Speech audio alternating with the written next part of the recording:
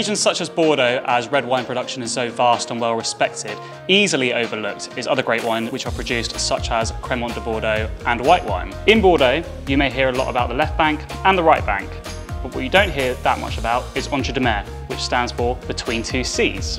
In this instance, between two rivers, the Garonne and Dordogne. This is where the majority of dry whites are produced in Bordeaux, using the three main grapes, which are 49% of Semillon, known for its very good structured body, Sauvignon Blanc, famously known for its fantastic acidity, and Muscadelle for its perfume aromatic approach.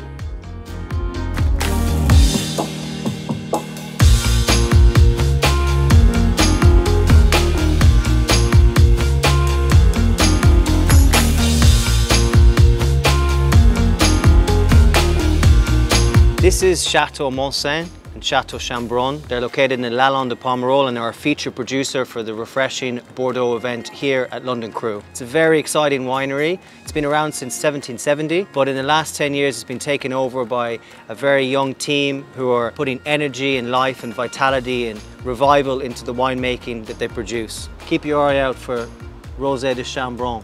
Delicious. Pairs beautifully with the sunshine. Santé.